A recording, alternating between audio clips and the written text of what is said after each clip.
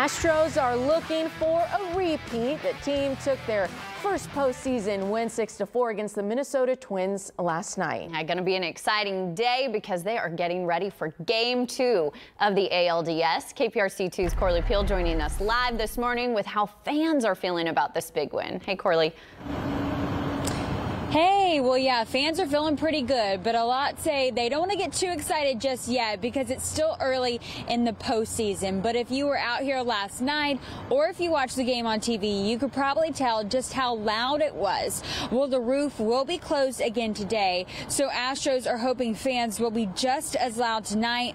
Last night, the Astros were ahead majority of the game. The Twins didn't start scoring until the 7th inning, turning the game into a nail-biter, but the Astros came out on top.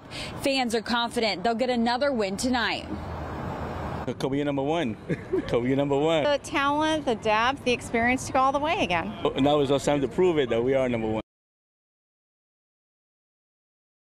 And a street fest open at 4 p.m. Fans are encouraged to get here early and make sure you secure your tickets because they are limited. The first pitch is at 7:05, and Hector Herrera with the Houston Dynamo is throwing out that first pitch tonight to former Dynamo player Brian Ching. So fans are excited about that. And be sure to wear your orange tonight and, of course, be loud. Reporting live from Minute Maid Park, Corley Peel, KPRC 2 News. Thank you so much, Corley.